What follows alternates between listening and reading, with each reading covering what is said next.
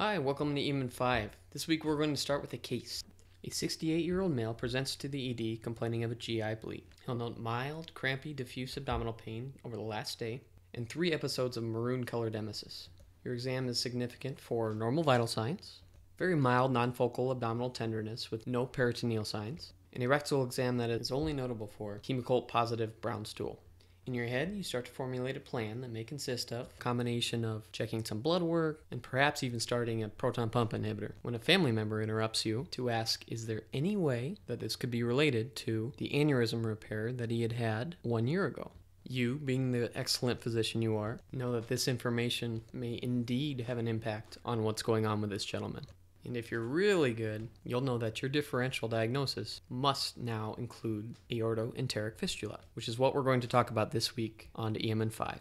Now, what is an aortoenteric fistula? Now, as you may already know, an aortoenteric fistula is a communication between the aorta and the GI tract. And it was first described by a man named Sir Cooper in the 1800s with a triad of GI bleed, abdominal pain, and pulsatile mass in the abdomen. Now, out of all of these, GI bleeding is going to be your most common presenting symptom, with only really 11% of individuals having all 3 of these. So when does this occur? In cases of primary aortoenteric fistula, there's usually some underlying aortic pathology, such as an aortic aneurysm.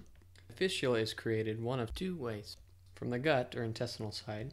Cancers, ulcers, foreign bodies, diverticula all have the potential for erosion through the lumen of the gut and into the blood vessel by way of an inflammatory process that results. Or from the aortic end, any sort of leak, rupture, pulsatile pressure, or inflammation or infection of the aortic wall can result in communication between the aorta and nearby enteric lumen, which used to be a lot more common in the days of high incidences of tuberculosis and syphilis in our country. The other way you can get an aortoenteric fistula, and the way that is much more common today, is the result of prior aortic repair. And contributing factors again come from both vascular and enteric etiologies. Infection is going to be the biggest etiology here, and that can result from seeding from a bacteremia and inoculation of the graft when it's first placed. Physical forces can play a role with pulsatile pressure against a bowel wall from the external blood vessel or erosion through the vascular wall by the endograft. From the bowel end, the usual actors are at play, including peptic ulcer disease and others, as well as any bowel injury that might occur during the initial aortic repair itself. Fistulas that result from these processes are called secondary aortoenteric fistulas.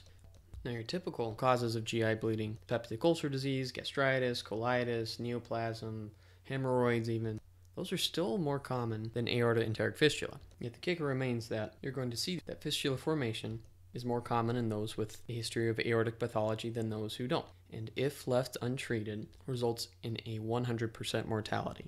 So anyone with aortic pathology, whether it be a AAA or history of aortic surgery, presents with any type of GI bleed, whether it be upper, lower, minuscule, or massive, you have to at least consider aortoenteric fistula. And in these cases, stability will help determine your disposition and workup.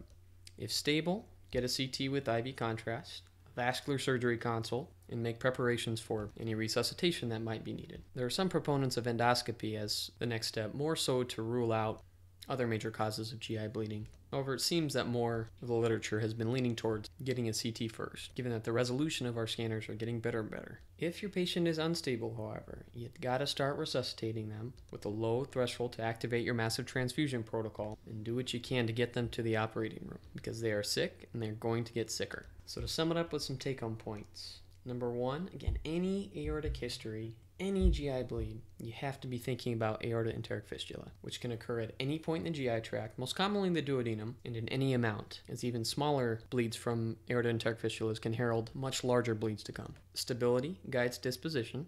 Please involve your surgery friends early. Here are a list of my sources. And as always, thank you for watching EMN 5. This is TJ Welniak. See you next week.